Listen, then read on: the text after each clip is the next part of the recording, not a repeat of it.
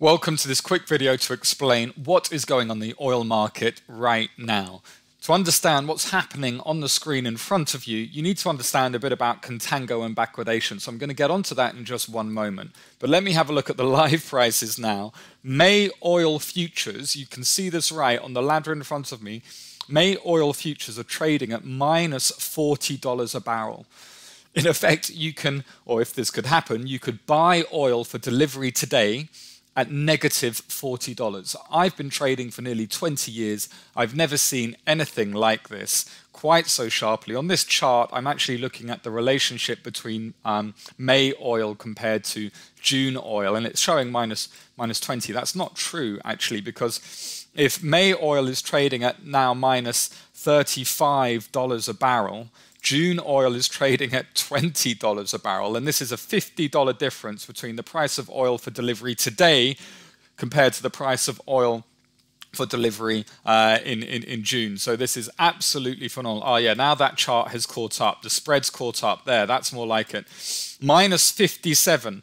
Minus 57. There's a $57 spread between May and June oil delivery. I've never seen anything like this. So in order for you guys to understand what's going on, let me explain a little bit about some deep theory when it comes to understanding the oil price. I'm going to talk about when I last saw something like this in 2011 when we had the Arab Spring. So I'm going to try and keep this short and sharp. First of all, this is a quick Bloomberg chart showing, well, just what I've shown you, the front month, so the oil price for delivery now being much, much cheaper than the oil price for delivery in the future. I'm going to come back to that chart at the moment. The last time that we saw something like this was in 2011 during the Arab Spring, and I remember this really well. This is when, I don't know if you remember, the fruit seller in Tunisia set themselves on fire and protest about the regime, and that spread across northern Africa into Egypt in Tahrir Square when Mubarak got deposed by the military, and then it moved into the Middle East with Bahrain and Oman. And what happened during this time in 2011 is a lot of US traders took delivery of oil. So normally when you trade in the futures market, 98% of those contracts being traded don't go to physical delivery. But back in 2011, a lot of the US traders took delivery of oil and Cushing became full. Cushing is a huge storage facility in Oklahoma where a lot of US oil gets stored.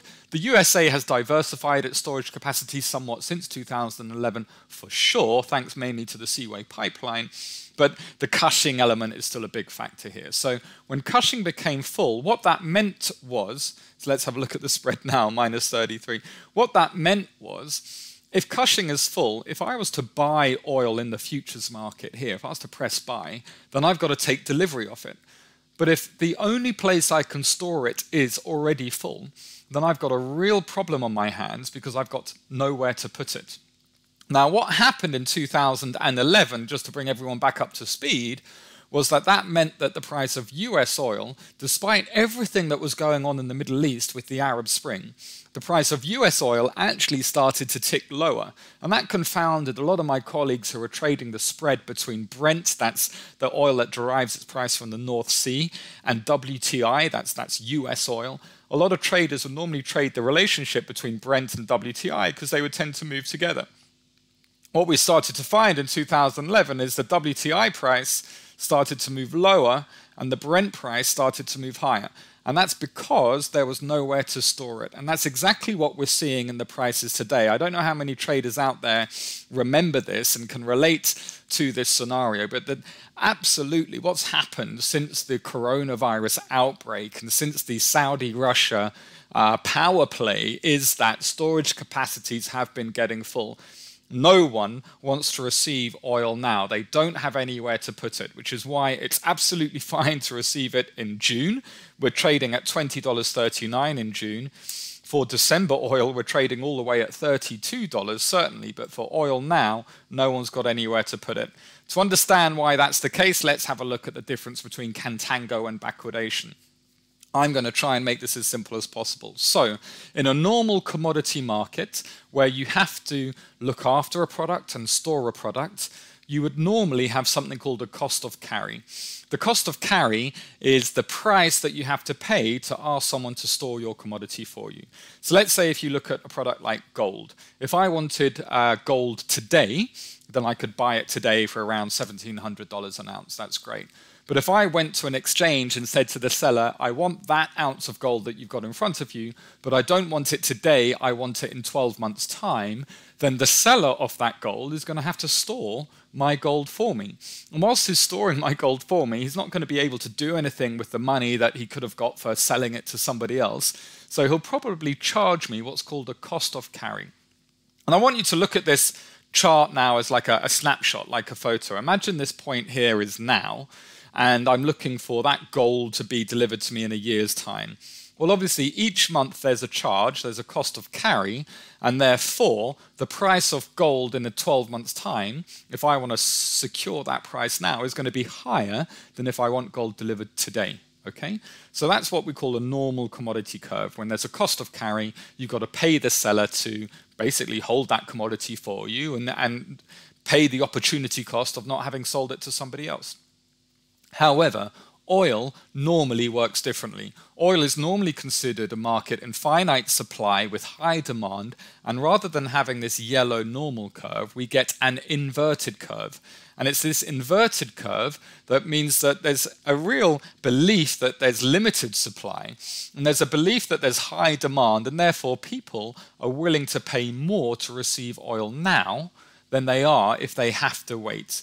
And the shape of this curve, or the slope of the gradient of this curve, is really determined by something called the convenience yield. If I find it incredibly convenient to have it delivered to me now rather than in 12 months' time, then I want to pay a higher price for it now. If you're going to make me wait for 5 months to receive this commodity that I believe is in high demand and limited supply, then I'm going to pay a lower price for it. So the first thing to understand here, in a well-supplied market, you get a normal curve. As you look out into the future, the price increases because the price contains the seller's cost of carry. Okay? When you have a market with limited supply, the curve is inverted because the buyer is saying, even though you've got a cost of carry, I don't care. I want this now. It's an in-demand product, and I'm willing to pay a higher price for it now. So the longer you make me wait, the lower I'm willing to pay for you for the product. So that's a snapshot. If that's a snapshot, then what happens then over time? Well, over time, this is the expected future price of the product, okay? This is a meandering along over time till maturity. Normally, a product that's in contango, so with a normal curve, normally, a normal curve, which is this yellow curve, okay? That divergence as a result of the cost of carry dissipates over time as we move forward in time. So the curve is moving lower and lower and lower and lower until we reach the spot price. However, when we have an inverted curve, as we often see with oil, that futures price moves higher to meet the expected future spot price, because obviously as time passes, it's less convenient for me to have it earlier because we're getting closer to the expiration of that futures contract. So in oil, futures contracts expire every month, okay?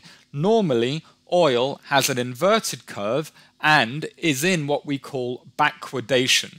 Backwardation means the nearer price is more expensive than the farther price. Okay, the farther price is cheaper, which is why over time that farther price has to move higher in order to meet the current spot price that we see trading physically, the oil that you can actually see and touch. So what's happening that's strange now is actually all about convergence, and I've had a lot of people ask me about this question. We're now trading at minus $25 for the May future. A lot of people are saying to me, this doesn't make any sense. You might as well buy oil now in the futures market, get it delivered to you, hold it for a day, and then sell it for 20 bucks. You're making $44 a barrel. If you do that for 100,000 barrels, and that's a significant trade that you're looking at, and it's here, it's available now if you had somewhere to put it, if you had the capacity to take oil now, if you had the margin, if you had the funds, if you wanted to take oil now. What's happening now, and look, we were nearly $40, minus $40. We're back already to minus 23. What's happening now with this oil futures contract that's about to expire, no one wants to touch it. You know, you've seen this, the liquidity is coming back slightly, but you've got severe gaps in liquidity, which means that, look, everyone's now moved over, we've rolled over to June, despite the fact it looks like there's money on the table here now for anyone that wants to buy this May futures contract. There's nowhere to put it, there's no appetite to do so, and it creates a severe distortion to prices. Talking about distortion to prices, I'm going to come back to those conclusions in a moment, but I wanted to also then look back to 2008. This is the interesting thing I find about markets. Patterns repeat themselves. Here we actually traded nearly $150 a barrel. This is during the financial crisis, by the way. We started to sell off, and this is when we had a $40 spike in oil. And again, that was all due with the calendar month rollovers.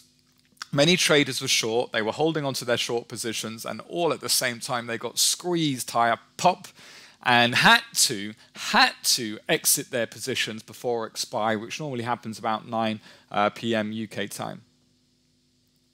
So in conclusion, I want you guys to understand the relationship between the current price versus the future price is normally a function of supply and demand, and that ratio between 2 calendar months is normally a function of supply and demand. Contango and backwardation strategies allow traders to take advantage of expected convergence and the change in that convergence from the future price to the spot price. But what we're seeing now really is quite unprecedented. And this is the kind of trend that traders need to be absolutely aware of if you are executing an arbitrage trade, that means you're trading one product against the price of a related product. And a lot of traders do that for years on end. If you are trading that sort of spread or arbitrage trade, you absolutely need to be aware when these correlations break down, and you need to recognize this for the type of unique event that you're seeing in front of you in the screen.